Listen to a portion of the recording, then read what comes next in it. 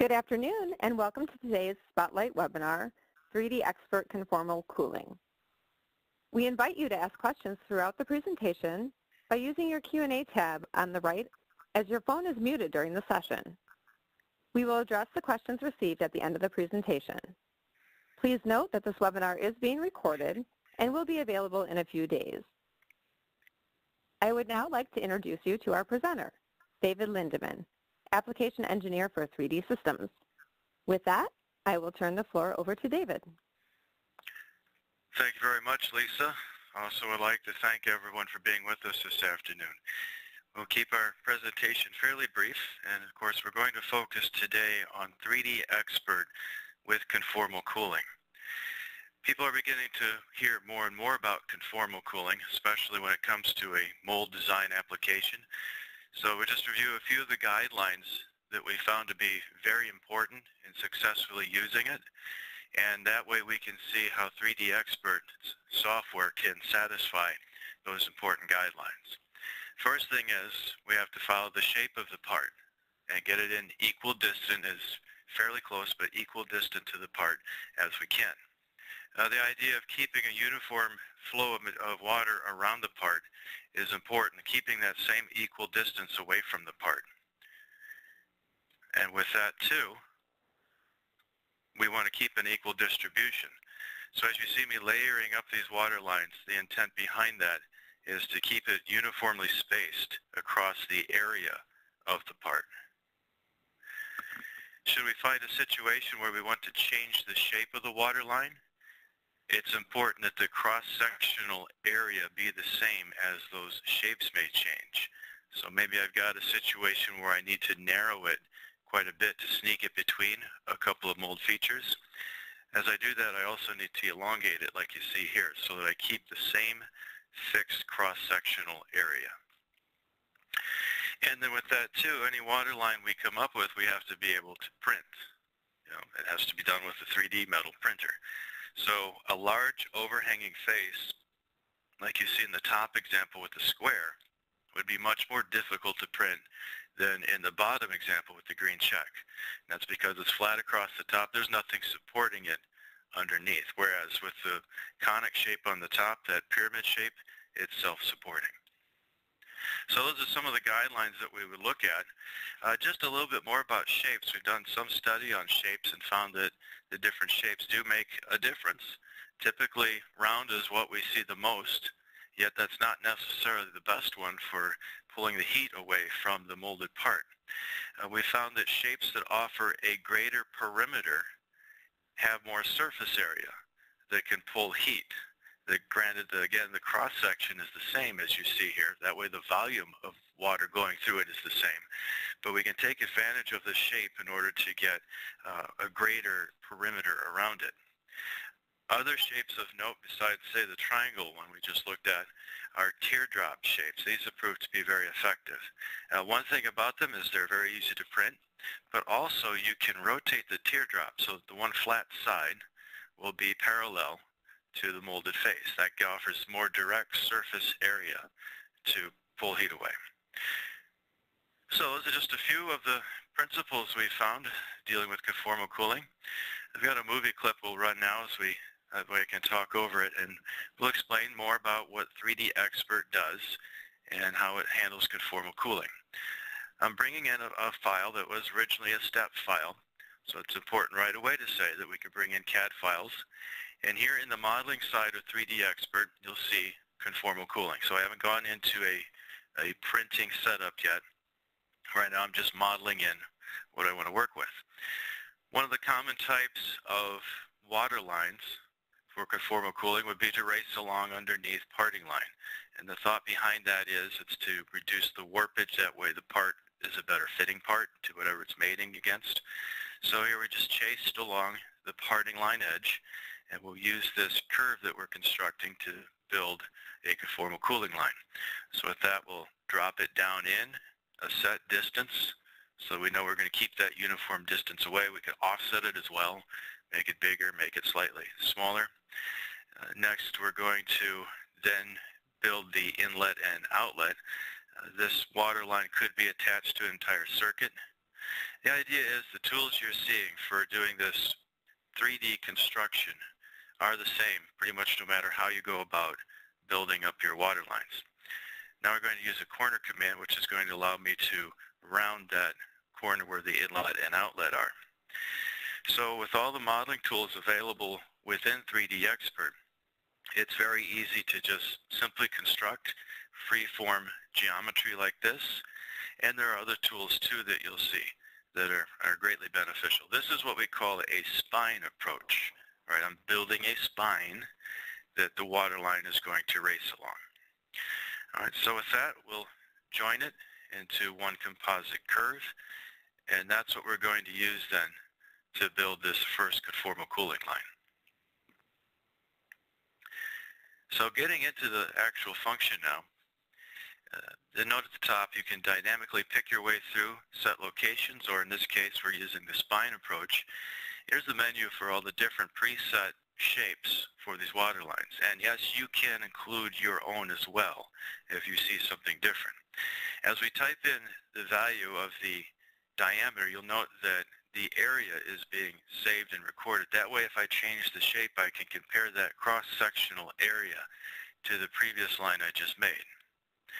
Now we'll pick the composite, and you'll see how it builds that conformal cooling line. So here's a simple inlet-outlet type of conformal line.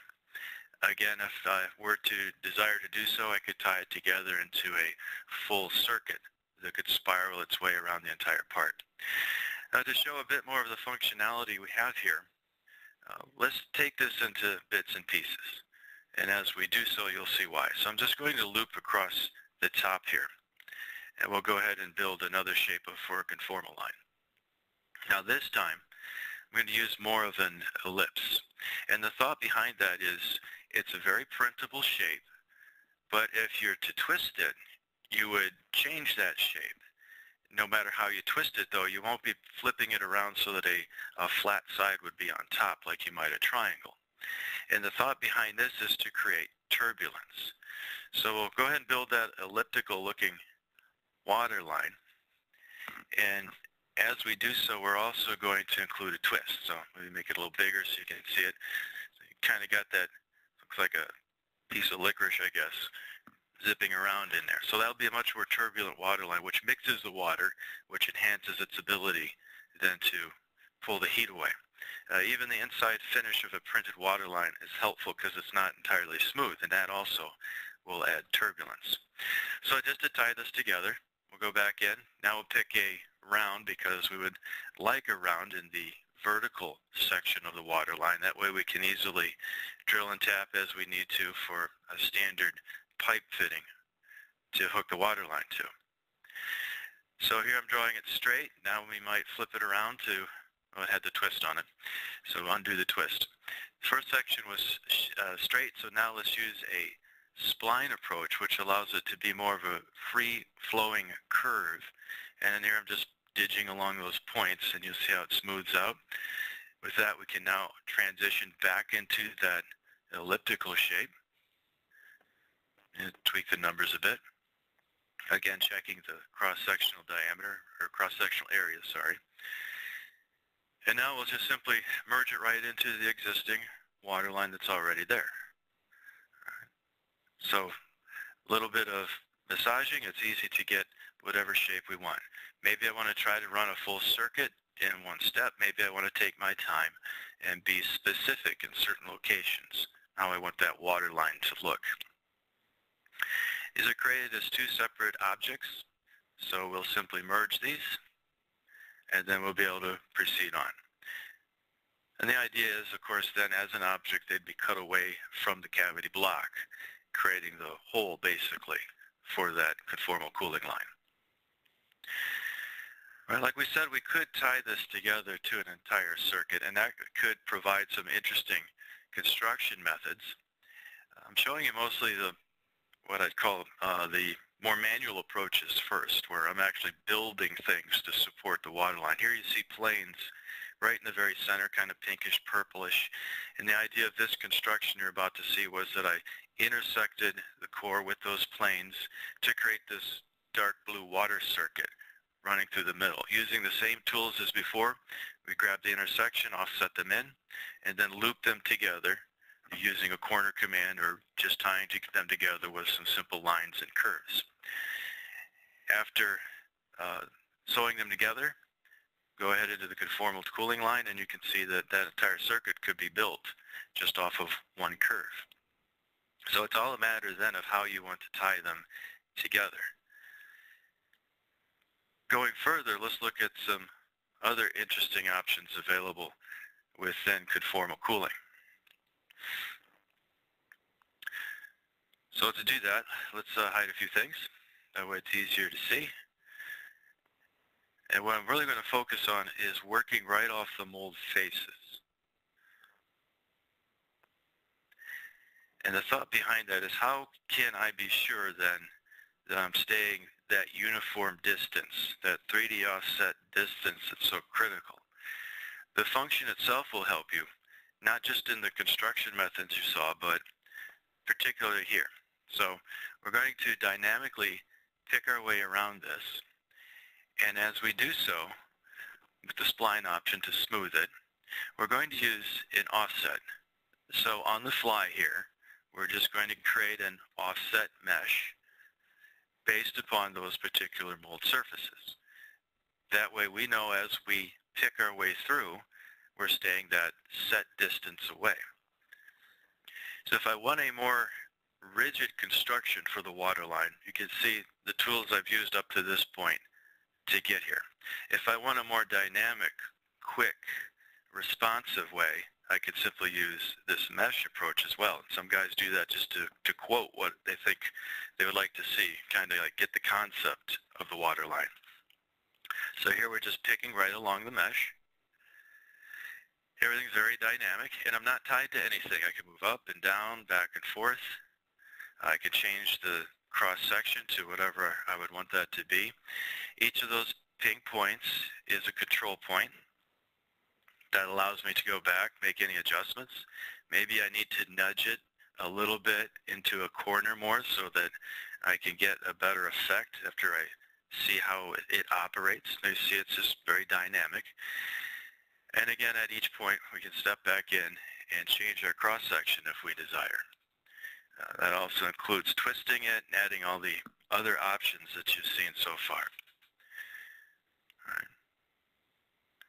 Again, showing the individual control. And just to point out, if you have a different water line, you certainly can use that cross-section as well. So a lot of tools tied together here. Go ahead and build that. You get an idea how it's starting to come together. Everything about this is history-based. It's all parametric. So if I were to go back and make any kind of change, it's very easy just to go to the feature in that history and then say right-click, edit. So let's say we go back to that last one. Let's do a check on it to make sure that it is that uniform distance that we're looking for. So we'll go to our visual analysis tool. We can set in a set distance we want. I want to see if it is, in this case, a good ½ an inch away from the mold faces. So now it's going to calculate against all those part faces on the core insert. If I see red, that says within that distance it's violated. You could even kind of see the red it drew against that cylinder body, showing me that in this particular area I'm a little too close if that's the distance I want to keep. Maybe put in a smaller value, recalculate. Now I know uniformly it's looking good within that distance. So a very nice tool to visualize exactly what we're doing as we're building this particular water line. So briefly, we've given you a quick overview of what's involved in conformal cooling. And with that, I'd like to show you a few other things. So clicking ahead here, let's look at a few completed circuits. And you can see there's a variety of things involved here. On the left, you see it's basically one in, one out per circuit, different shapes, more of a radial pattern.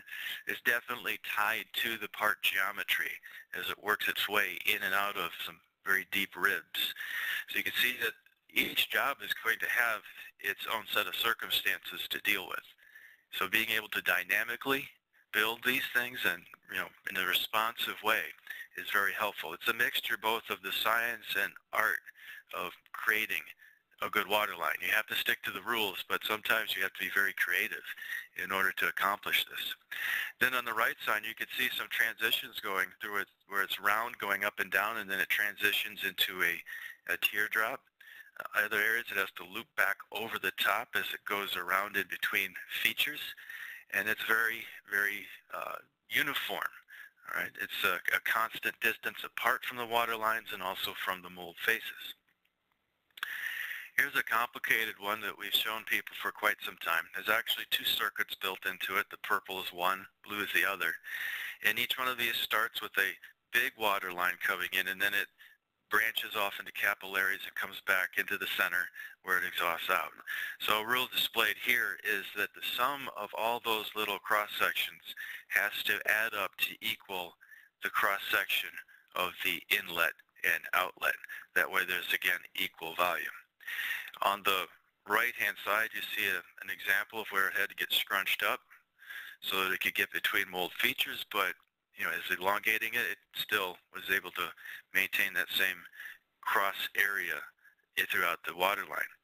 Then in the middle, you see the standing light purple, pinkish blades almost, blown up here more so on the left.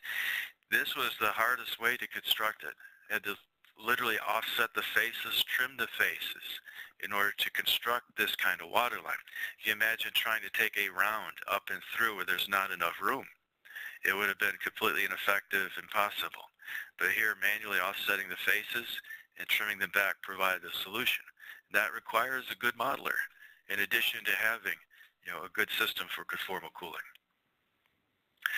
So I'd like to thank you very much. I hope our technical issues didn't get anyone knocked off, or hope you're still with us here. If you have any questions, please feel free to ask, and hopefully, Lisa, you're still with us. I can hand it back over to you. Very good.